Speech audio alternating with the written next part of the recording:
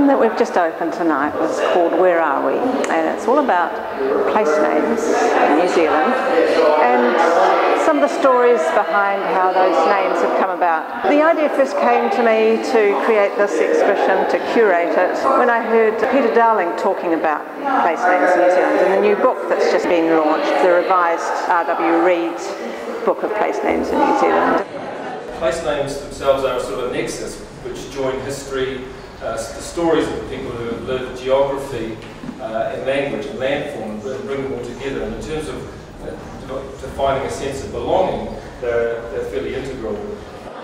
I wanted to have some quite serious works here that were quite historical works, as well as some quite playful works. So we've got some works like the Lawrence Aberhart's photograph of Hau flags, which were very early tribal flags, which I think say a lot about place as well. And then we've got very playful works like John Reynolds playing with our neuroses behind names and signings and where we're from. So there's a bit of humour in it, there's a bit of seriousness and some history. So this installation is based on a collection by a woman called Lady Penelope Puti Simcock. There was this inference in her notebook that there were plans in the 1800s, before the terraces, the pink and white terraces exploded, to build a model park for the tourists, so that people could come and experience the terraces with the buildings on it, like the traditional Māori way of living. This artwork here, Auckland, Wellington, a lot of my work over the last few years has been about trying to decide whether to stay in a location or go somewhere else. So a lot of my artwork is to do with decision making and whether to remain in a place or take certain aspects of a particular location with the traveller as they depart to go to another place. I've also done a lot of work recently to do with keys, which is about having a sense of belonging and whether to remain or have access to a particular location or whether to go somewhere else and belong in that location instead.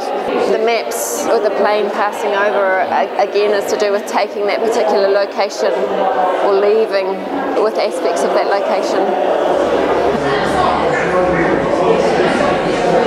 Maureen Lander's work was very much an exploration of the history of the area of Titirangi. So she uncovered a lot of stories behind, like the plant, the Hebe speciosa plant, Titirangi, and whether the area is named after the plant or the plant after the area. When it's in flower, it has a bright red flower. It would have been visible from quite a distance. And so if it was called Te Ara Titirangi, you have to imagine walking through a pathway of red flowers. And he is the person who Mount Atkinson is named after.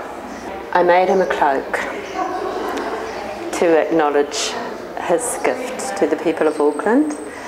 I've taken the cloak from the man and made another work called Mantle for a Small Maunga.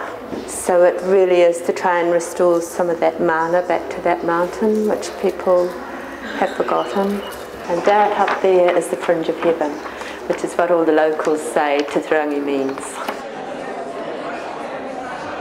I was interested in shooting at night to really push that sense of the mixed lighting that you get when you're shooting at night, but getting all of these sort of movement, so there's a sense of movement, and so some kind of trace of taniwha within the space, yeah. So try to activate something about taniwha within it, and to acknowledge the importance of a name within a city environment.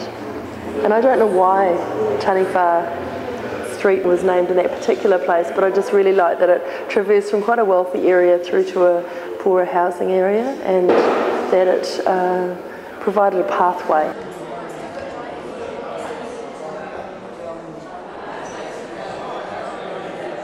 It's been a little bit daunting, you know, being in the same exhibition as Shane Cotton and Rosalie Gascoigne and, you know, all these really famous people with what essentially equates to a kind of false artefact, and they've all created these amazing artworks. So there's a little bit, I feel quite humble about that. And also the nature of my practice is that it's always quite shonky to look at. So, you know, the materials are very cheap materials and it's kind of throwaway, but there's a little bit of magic in it as well. The idea that you could imagine this being a reality is the important thing, I think. I've been really fortunate that places like Auckland Art Gallery have been very supportive, and quite a few of the works come from there, and also from the University of Auckland and several of the Auckland dealer galleries and individual artists that have loaned the work too. So the works will be here for 10 weeks, right through until February.